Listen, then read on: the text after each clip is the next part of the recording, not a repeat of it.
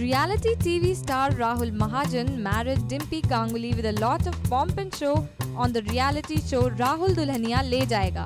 However, looks like the couple are headed for splitsville.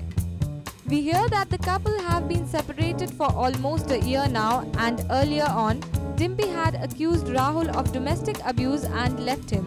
However, the couple had reconciled their differences then. According to sources, Dimpy is currently based in Dubai while Rahul stays in Mumbai and is busy campaigning for his sister in the ongoing elections. This report was brought to you by NNIS.